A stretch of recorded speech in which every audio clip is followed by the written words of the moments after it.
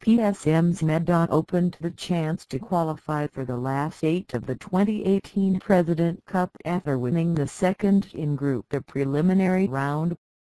In a match that was held at Gelora Bandung Stadium of Fire Lake, Sunday, January 21, 2018, PSM's 2-0 win over Persib thanks to goals from Butuan and Antony Putro Nugroho.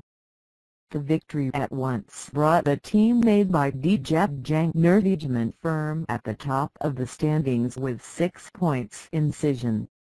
In the previous game, PSM's win over PSM Makassar 2-1. Sriwijaya FC trailed PSM's in second place after a 3-0 win over PSM.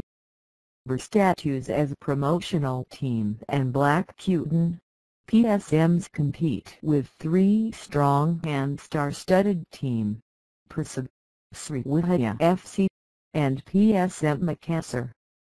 However, Antony team performance is just the opposite. They are not afraid to face PSM and Persib.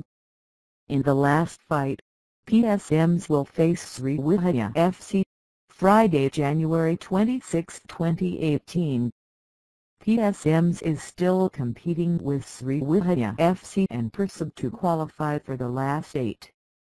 PSMs live require cons of Sriwijaya FC series if you want to qualify as a champion Group A. On the other hand, Sriwijaya FC requires a victory. The last duel in Group A will be hot. Persib Bandung also requires a victory over the PSM that is definitely eliminated.